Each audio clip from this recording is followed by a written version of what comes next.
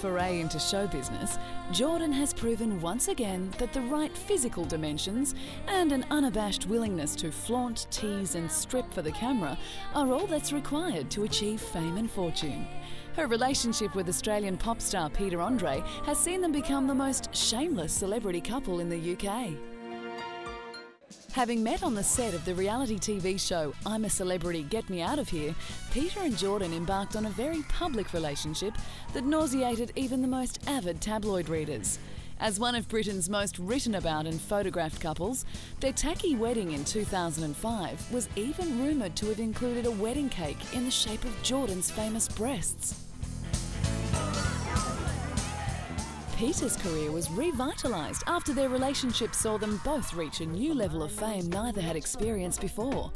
It could be considered one of the greatest ever comebacks in pop, as Peter re-released his hit 1996 single Mysterious Girl, and it stayed at #1 for over 5 weeks in 2006.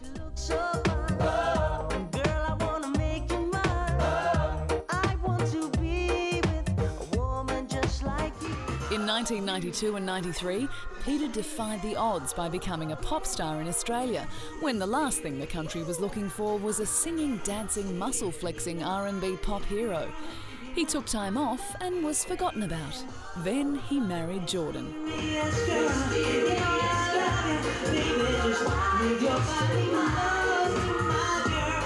Jordan, whose real name is Katie Price, is the UK's leading glamour model and pin-up star, famous for her surgically enhanced double F-sized breasts.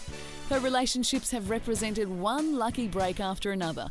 What better way to ascend to the top than to cavort with a television personality, the lead singer of a popular band, a couple of soccer stars and an Aussie singer? In 2004, she published her autobiography, Being Jordan, to surprisingly positive reviews, and it became the 4th best-selling autobiography of all time in the UK. Her shameless ways have earned her countless fans, and not just because of her chest size. I've always thought she was absolutely gorgeous, so I followed it from there really, and when she got boob jobs I thought, is it going to make a difference? But no, not to me. It doesn't bother me. It's quite alarming that some young fans think she's the perfect role model.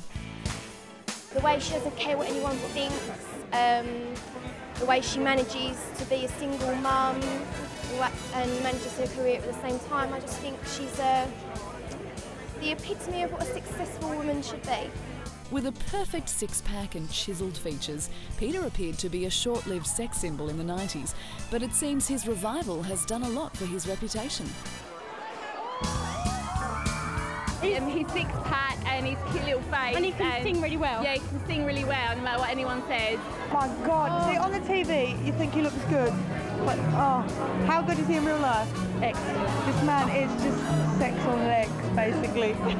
Jordan gave birth to the couple's first son, named Junior, in 2005. The new baby was a little brother for Harvey, Jordan's 3-year-old son by footballer Dwight Yorke. Jordan seems to have added years to her proverbial 15 minutes of fame by becoming one of the most outlandish celebrities the British tabloid press has ever encountered. Famous for being famous, she teamed up with Peter for the remake of A Whole New World, which was panned mercilessly by critics and audiences alike, who compared her voice to that of a mouse. Hold your breath, it gets better. I'm like a shooting star.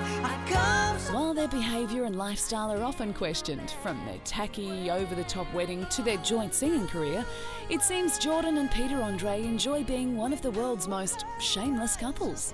Their ability to flirt with controversy while bathed in the media spotlight has earned them begrudging respect among those who seek fame without actually doing anything.